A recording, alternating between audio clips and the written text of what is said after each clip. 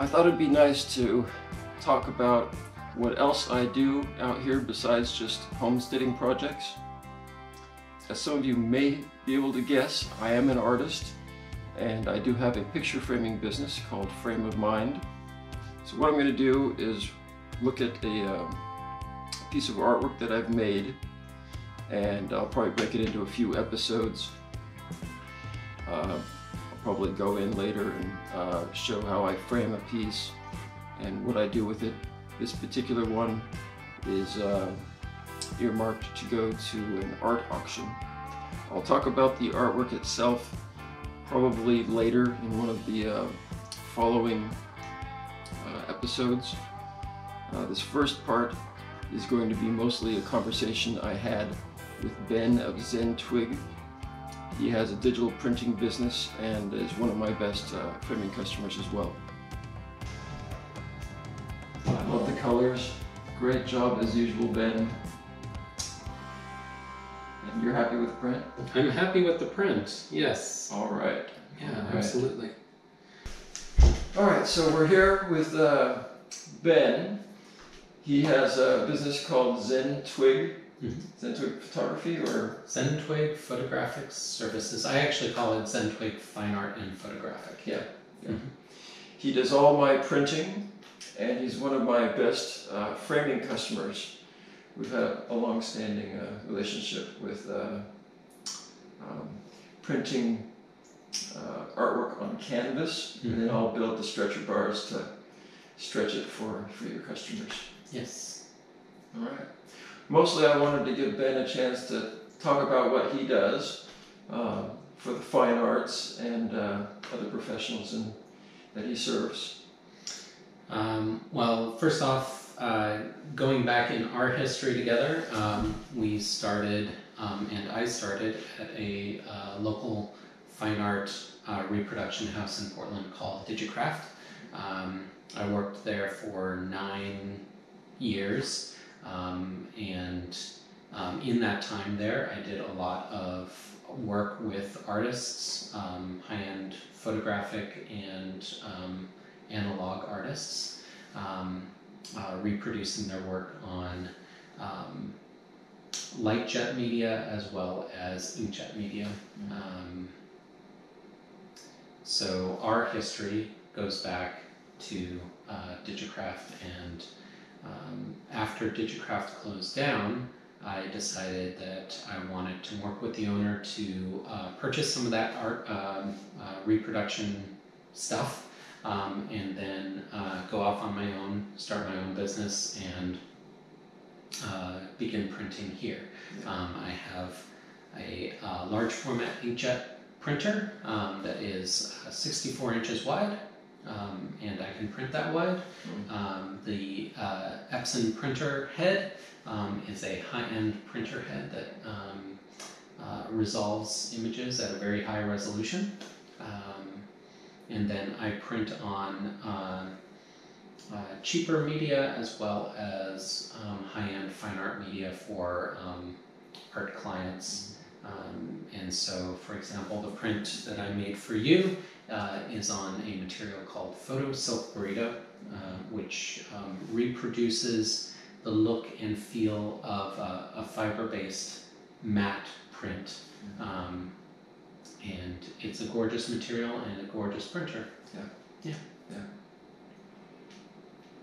So, for reproducing artist work, is that mostly like taking a photo of like a painting that somebody's done, or is it an actual like flatbed kind of scanner technology that people are probably familiar with? How does that, how do you really get a good accuracy as far as reproducing artwork? So I have 2 scanning methods. One is your traditional flatbed printer, or flatbed scanner, and it's a large 17-inch flatbed scanner for scanning drawings and illustrations and such. But as we know, flatbed shoots a light up into the media, and then scans across the media. That light shooting up can often bounce off of artwork that has paint on it, texture, and then it will resolve that light. And though it is a very sharp method of scanning, it is inaccurate, particularly with textural artwork. So the other method I have for scanning is for large format pieces. It is this scanner right behind me.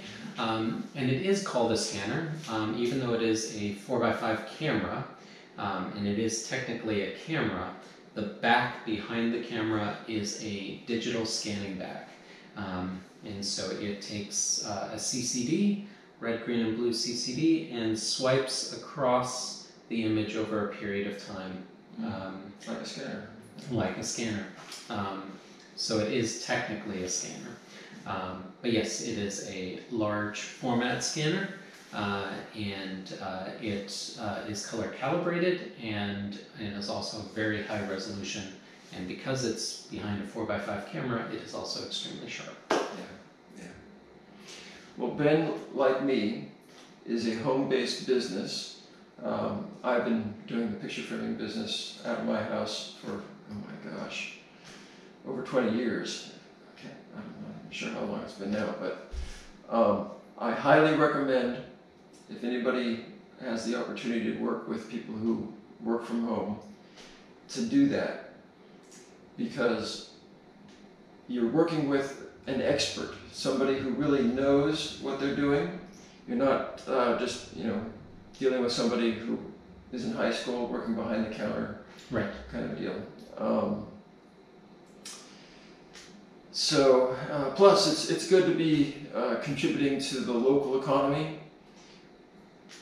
It's I think it's a good way to spread the wealth around, keep it in your community. Absolutely, and what I enjoy about this work, as opposed to working at a print house, is that I'm working one-on-one with my clientele, and so I know what their needs are. They're expressing them to me, and I'm then fulfilling those needs with the products and services that I offer. If I was working at a print house, there's less client interaction. A client comes in, they're going to meet with a front house. That person is going to then relay the messages back to the printing part, and so there's less direct communication with artists. Here I have all control over that communication, and by doing that, I'm able to provide clients with what they need faster, with lower prices, and with higher quality, and I'm very happy with that. For me, it's important to do something in life that's meaningful, and with picture framing, I'm helping people present their things that are important to them, that are meaningful to them, and it's just a wonderful interaction. Plus, you get to see a lot of really beautiful artwork. So it's a good business to be in for me. I really enjoy it. How about you? What's your favorite part of the work that you do? I don't get this opportunity all that often, but when it does come along, it's amazing, and that is being involved with artists when they have a show coming up. I'm involved in the creative process and the massaging of that creative process as their eyes are sparked by the openness of a gallery and how they're going to present their work. Oftentimes artists, for example, like Corey Arnold, know what they're doing, and they know exactly what they're printing and how they want to print it, but I'm still involved in their analysis of those images. Is it too light? Is it too blue? Is it too green? How do the colors reproduce? Am I able to communicate what I want to with this image, or is there a distraction involved? And so being a part of artist's creative process is definitely the most rewarding aspect. And then beyond that, it's really just seeing all of this amazing artwork that comes through this house, and I feel blessed to have that world involved here, that creative world here. Because I don't always get out and see artwork, and so having it come into the house is an easy way for it to leach into my body and my mind. Yeah, that is nice. That's great. Well, thank you so much. You're welcome. All right.